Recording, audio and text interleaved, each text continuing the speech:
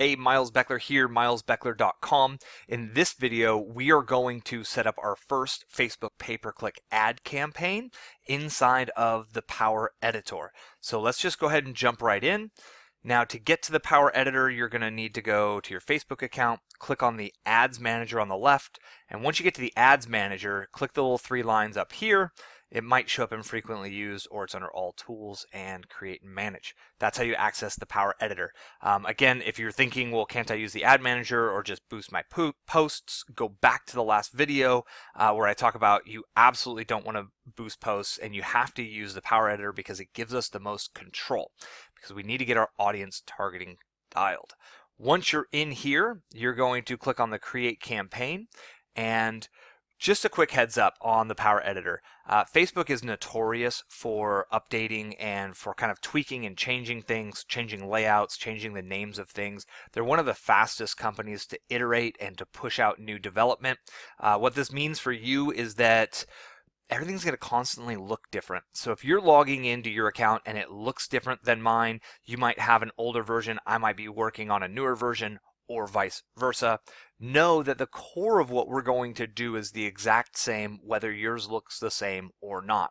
So what we need to know about setting up our campaign, right? You can see on the left here, there's three different kind of levels to creating an ad in Facebook pay-per-click marketing. We're going to go through all three of these, but we want to start here on the campaign objective. First thing you notice is there's three columns of possibilities of what we can work with, and it's asking us what our marketing objective is. Always ignore this one, right? If you're watching my channel, you've already built a funnel, and what we're trying to do is drive people into the funnel to drive conversions. There's really only two of these that you need to even consider using. The first one, and probably the simplest one to get going, is this top one. Send people to a destination on or off Facebook. This is like cost per click marketing. We're going to put a link up in a Facebook post, and when people click on that link, they'll go visit the top of our funnel, and at that moment when they click, we pay Facebook for every click that we make. The other one, if you've been running that kind of a campaign for a while, or if you're looking for the advanced strategy, it's this increase conversions on your website option.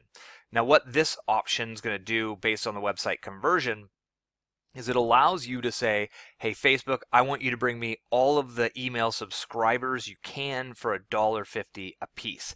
And then Facebook goes out and looks at the data you have in your tracking pixel, and it compares it to the users that it has on Facebook, and it tries to bring you more people who are very likely to become leads. You can do the same with customers and say, hey Facebook, I'm willing to pay you $15 for every customer that you bring me. You need to have a lot of data inside of your Facebook pixel for this to work. And Facebook goes out and cross-references and says, okay, your customers have this kind of a profile on Facebook.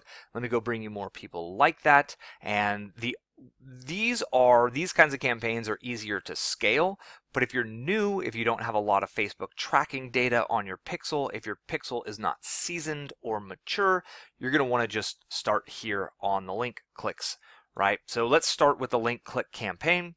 Now, the next thing you need to do down here is to name your campaign.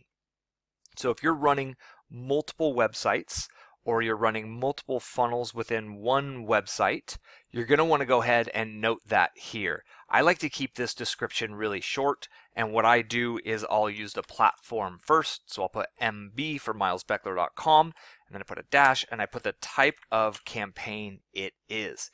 Now, so I've got MB that notes my platform, I've got the CPC, and if I want, I can even enter the date, and today is the 25th.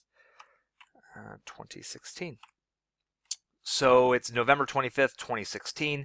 So now I've got all of my identifying information at the campaign level, so I can quickly see which campaign this is, and as I make newer campaigns, I can kind of see the evolution of them based on the date. Why we have CPC in here is after I get a lot of data to my pixel, I might want to go create a conversion-based campaign, and then I would put OCPM is optimized cost per thousand is what that stands for, or I could put WC for website conversions. And then when I'm in my reporting tab, which we'll get to later down the line, what you're able to do is you're able to look at, okay, how did my cost per click campaign do against my website conversion campaign? And you can make an educated decision on which one is bringing you a better value for your marketing investment, which one brings you customers for cheaper, because that's ultimately what we're looking for. I don't really care about the cost per click. I care about my cost per customer, and I compare that to how much is that customer worth to me. So there's really only two metrics that we're looking at. So this is it. I click continue here, and I have now set up my first campaign. You can see here on the left that it's got the little check mark, and it brings me down to the ad set level. I'm going to go into this ad set level in the next video, so I'm going to move myself over here real quick, and you can see I've got save to draft or close without saving. I'm going to save this to draft right now, and it is wanting me to save it as a draft, which I will do. It's going to take a few seconds, and that's really it. So at this point, I've got it started. When we jump back in, we're going to go to the ad set level. You can kind of go through this process one at a time, but I'm trying to keep these videos short and to the point, 6 minutes in. Again, I'm Miles Beckler. I do thank you very much for your time, and I look forward to showing you all the ins and outs of Facebook pay-per-click marketing here inside of the Power Editor. Leave me a comment if you have any questions. Give me a thumbs up on the video here on YouTube if you enjoyed this, and be sure to subscribe so you get that next video and you can see how to get the ad set up when that one comes live. Thank you and have a great day.